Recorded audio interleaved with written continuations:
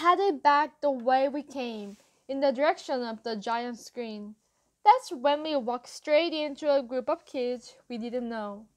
They'd just come out of the woods doing stuff I'm sure they didn't want their teachers to know about. I could smell the smoke now, the smell of both firecrackers and cigarettes. They pointed a flashlight at us.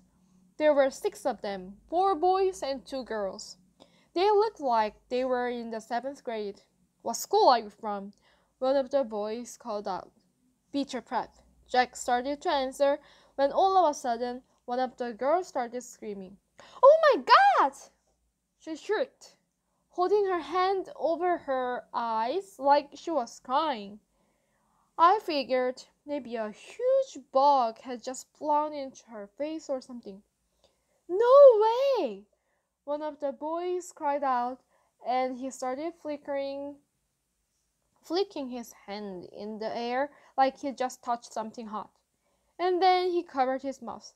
"No freaking way, man! No freaking way!" All of them started half laughing and half covering their eyes now, pushing each other and cursing loudly. "What is that?" said a kid who was pointing the flashlight at us. And it was only then that I realized that the flashlight was pointed right at my face. And what they were talking about, screaming about, was me. "Let's get out of here," Jack said to me quietly, and he pulled me by my sweatshirt sleeve and started walking away from them. "Wait, wait, wait!" yelled the guy with the flashlight, cutting us off. We pointed a flashlight. He pointed a flashlight right in my face again, and now he was only about 5 feet away. Oh man, he said, shaking his head, his mouth wide open. "What happened to your face?" "Stop it, Eddie," said one of the girls. "I didn't know what we were watching Lord of the Rings tonight," he said. "Look, guys, it's Gollum." This made his friend hysterical. Again, we tried to walk away from them, and again the kid named Eddie cut us off. He was at least a head taller than Jack, who was about a head taller than me, so the guy looked huge to me. "No, man, it's alien," said one of the other kids. No, man, it's an orc." I laughed at Eddie, pointing the flashlight in my face again. This time, he was right in front of us. "Leave him alone, okay?" said Jack, pushing the hand holding the flashlight away. "Make me," answered Eddie, pointing the flashlight in Jack's face now. "What's the problem, dude?" said Jack. "Your boyfriend's my problem." "Jack, let's just go," I said, pulling him by the arm. "Oh man, it talks!" screamed Eddie, shining the flashlight in my face again. Then one of the other guys threw a firecracker at our feet. Jack tried to push past Eddie, but Eddie shoved his hands into Jack's shoulder and pushed them hard, which made Jack fall backward. "Eddie!" screamed one of the girls. "Look," I said, stepping in front of Jack and holding my hand up in the air like a traffic cop. "We are a lot smaller than you guys." "Are you talking to me, Freddy Krueger?" "I don't think you want to mess with me, you ugly freak," said Eddie. And this was the point where I knew I should run away as fast as I could. But Jack was still on the ground, and I wasn't about to leave him. "Yo, dude," said a new voice behind us. "What's up, man?" Eddie spun around and pointed his flashlight toward the boys. For a second, I couldn't believe who it was. "Leave them alone, dude," said Amos, with Mile and Henry right behind him. "Says who?" said one of the guys with Eddie. "Just leave them alone, dude," Amos repeated calmly. "Are you a freak too?" said Eddie. "They're a whole bunch of freaks," said one of his friends. Amos didn't answer them, but looked at us. "Come on, guys, let's go. Mr. Tushman is waiting for us." I knew that was a lie, but I helped Jack get up, and we started walking over to Amos. Then out of the blue, the Eddie guy grabbed my foot as I passed by him, yanking it really hard, so I was pulled backward and fell flat on my back.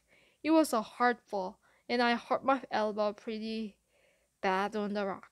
I couldn't really see what happened afterward except that I almost rammed into the Eddie guy like a monster truck, and they both fell down to the ground next to me. Everything got really crazy after that. Someone pulled me up by my sleeve and yelled, "Run!" And someone else screamed, "Get them!" At the same time, and for a few seconds, I actually had two people pulling the sleeve of my sweatshirt in opposite direction. I heard them both cursing until my sweatshirt ripped and the first guy yanked me by my arm and started pulling me behind him as we ran, which I did as fast as I could. I could hear footsteps just behind us, chasing us, the boys shouting, the girls screaming, but it was so dark. I didn't know whose voice they were. Only that everything felt like we were underwater. We were running like crazy. It was pitch black, and whenever I started to slow down, the guy pulling me by my arm would yell, "Don't stop!" Finally, after what seemed like a forever of running, someone yelled, "I think we lost them." "Amos?" "I'm right here," said Amos' voice a few feet behind us. "We can stop," Miles yelled from further up. "Jack!" I yelled. "Whoa!" said Jack. "I'm here." "I can't see a thing." "Are you sure we lost them?" Henry asked, letting go of my arm. That's when I realized that he'd been the one who was pulling me as we run. "Yeah, shh, let's listen." We all got super quiet, listening for footsteps in the dark. All we could hear were the crickets and frogs and our own crazy panting. We were out of breath, stomach hurting, bodies bent over our knees. "We lost them," said Henry. "Wow, that was intense. What happened to the flashlight?" "I dropped it."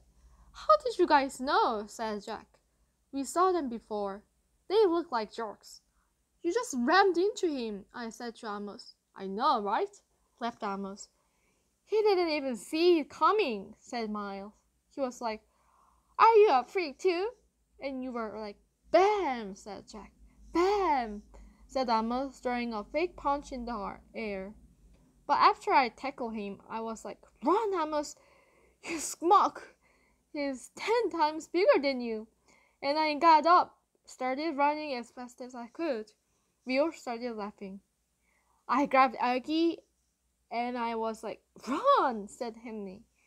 "I didn't even know he was you pulling me," I answered. "That was wild," said Amos, shaking his head. "Totally wild. Your lip seems bleeding, dude." I got in a couple of good punches, answered Amos, wiping his lip. "I think they were 7th graders. They were huge." "Losers!" Henry shouted really loudly, but we all hushed him. We listened for a second to make sure no one had heard him. "Where the heck are we?" asked Amos. "I can't even see this screen." "I think we are in the cornfield," answered Henry. "Duh, we are in the cornfield," said Miles, pushing cornstalk at Henry. "Okay, I know exactly where we are," said Amos. "We have to go back in this direction. That will take us to the other side of the field." "You do," said Jack, hand high in the air. "That was really cool of you guys to come back for us." "Really cool, thanks." "No problem," answered Amos, high-fiving Jack. And then Miles and Henry high-fived him too. "Yeah, dude, thanks," I said, holding my palm up like Jack just had, though I wasn't sure if they would high-five me too. Amos looked at me and nodded. "It was cool how you stood your ground, little dude," he said, high-fiving me. "Yeah, Augie," said Miles, high-fiving me too. "You're like, we are littler than you guys." I didn't know what else to say. I laughed.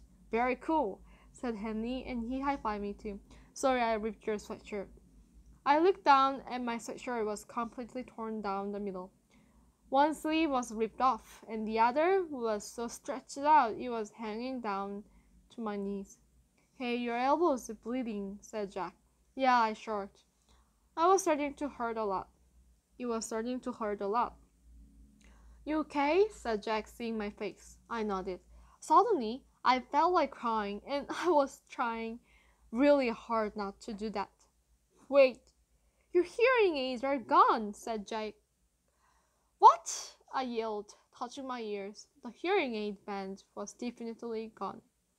That's why I felt like I was underwater. Oh no, I said, and that's when I couldn't hold it in anymore. Everything that had just happened kind of hit me, and I couldn't help it. I started to cry, like big crying, what mom would call the waterworks. It was so embarrassed. I was so embarrassed. I hid my face in my arm, but I couldn't stop the tears coming from coming. The guys were really nice to me though. They patted me on the back. You're okay, dude. It's okay, they said. You're a brave little dude, you know that? Said Amos, putting his arm around my shoulders. And when I kept on crying, he put both his arms around me like my dad would have done when let me cry.